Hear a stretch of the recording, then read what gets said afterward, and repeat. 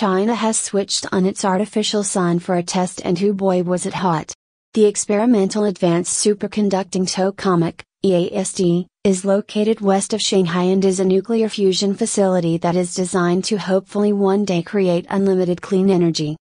Officials decided to ring in 2022 with a test of the machine, and it managed to reach temperatures of up to 70 million degrees Celsius. To understand just how hot that is, our sun, the one that Earth rotates around in the solar system, only burns at roughly 15 million degrees Celsius. That means China's East machine can burn almost 5 times hotter than the thing that is literally keeping everyone on Earth alive.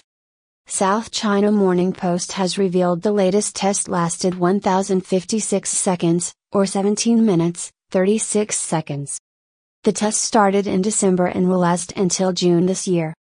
Gong Xianzhu, a researcher at the Institute of Plasma Physics of the Chinese Academy of Sciences, told Xinhua News Agency, the recent operation lays a solid scientific and experimental foundation towards the running of a fusion reactor.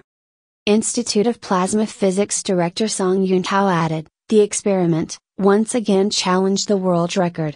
We have comprehensively validated the technology, driving it a major step forward from basic research to engineering applications.